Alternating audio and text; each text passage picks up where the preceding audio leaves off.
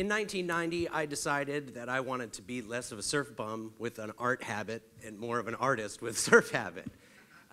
So I really was trying to find a community that I could do this in, that had a school, that had an art scene, that had everything that I was looking for. And I thought, New York City sounds perfect.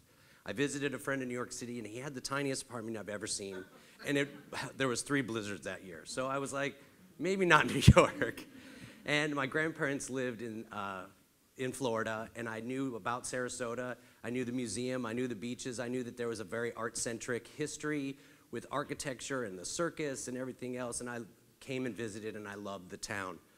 So I packed my wares, I drove to Sarasota, and I showed up at the art school without applying, with 10 sketchbooks and 1 painting, and said, I'm going here. And they said, classes start tomorrow, can you do it? And I was like, yes, I'm going here now. So now I'm in art school in sunny Florida, and I thought to myself, I have to immerse myself completely in this. So I dove right in. I tried every kind of discipline, every kind of artwork, every kind of studio practice, every professor that would let me talk his ear off, I did it, and I got into it. So at this time, I just decided that I needed to now focus. What did I want to be? What did I want to say, and what did I want to do? And I decided that painting was the hardest thing that I had tried, so I was going to be that. I'm a glutton for punishment. So with a professor's help, I decided to not only just be the best student, but I wanted to be part of the arts community at large. So I took jobs with every artist that I could find in town, and that means mostly that I became the best studio floor sweeper in Sarasota. But I learned a lot of practice as how an artist lives in the community, how it interacts with the world, how they wake up every morning and make something that they think is beautiful and present it to the world. So that's what I did. I graduated, and I just dove right into my own studio, and I just kept making as much stuff as I possibly could. I just kept making art, kept making art, kept making art. So now what's the next thing? Like, how do you get from a guy in your garage making things that I think are beautiful and get them out to the world? So I started diving into the art scene in Sarasota, going to all the gallery shows, going to the museums, meeting other artists, and interacting with them, and finding out that there really wasn't a voice for my generation and emerging artists in Sarasota. So I just started working more on my voice and how to get it out there. And so meeting a lot of people in the art scene, we just really started to come together and decide that it was really not what we needed. And right around this time, I was approached by the new curator of the Ringling Museum, and they asked me to come and work for them, and we redid the entire collection. So now I'm in a world-class art museum that I had loved for my entire life, and now I'm actually holding all these master works. We took it all down and reimagined the whole place, and this really taught me about how the public interacts with artwork and how they view artwork and how they come to look at it and to interact with it, not only from an education standpoint, but just from a visceral standpoint. Like, people have real relationships with these objects.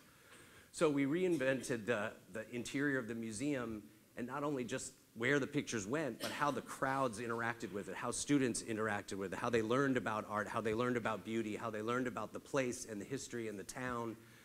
And I did this for around 10 years, and I traveled the world with some of these paintings and interacted with more artists in more museums. And then I just decided that I'd done that, and I'd done as much of it as I could.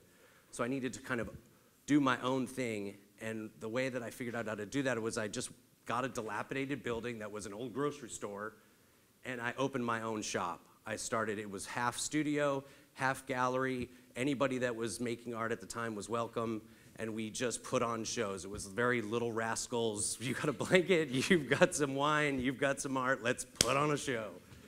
So we did a lot of that, and we got a lot of attention for it. And a lot of artists came out of the woodwork, and we did a lot of stuff together. At this time, talking to another few of these artists that I was working with, we really came up with the idea that collaboration was really the high tide that will float all of our boats. So we got together on a series of cocktail napkins in a bar, as you do, and we designed a group called SArtQ based on our airport code.